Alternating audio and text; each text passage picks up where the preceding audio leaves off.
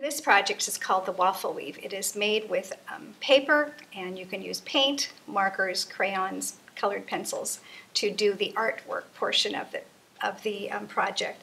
This is an example of a perspective where you're stepping back and looking at the whole big picture, and then when you open it magically, you have another section on the inside, and this shows a close-up. So looking from one perspective and then another.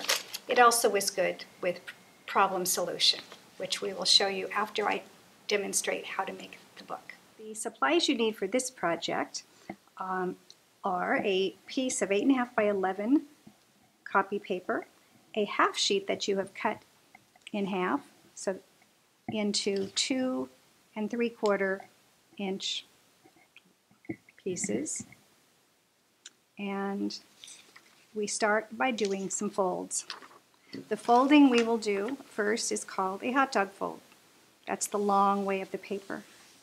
We make one long crease, and then we're going to fold it back and make a crease, and then we're going to turn it over and fold it back.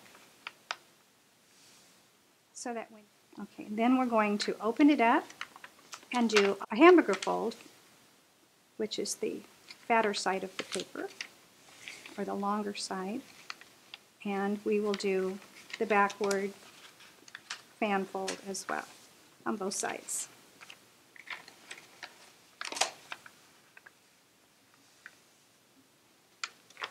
Okay. Making sure that the hand that is not going to cut is holding the folded paper at the bottom. You're going to cut on the 3 folds you made in the middle up to that first cross line, like this.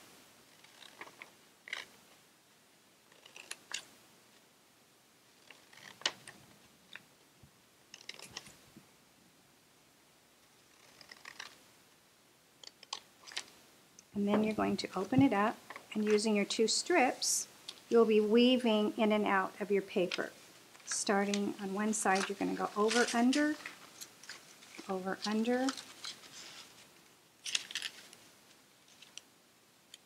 and then the opposite, you'll start underneath with the second one.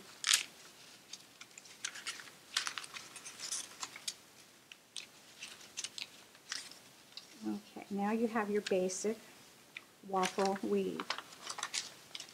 And you're going to fold it back again so that you have your W on the end.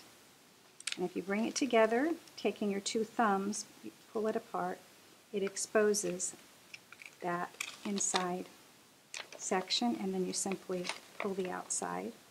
Again, pulling it apart gently like this, and then closing it like this.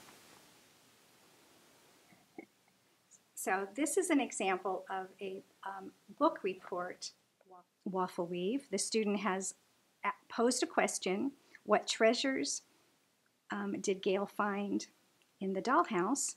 And we have a picture of the dollhouse on the front, the title of the book, and the author.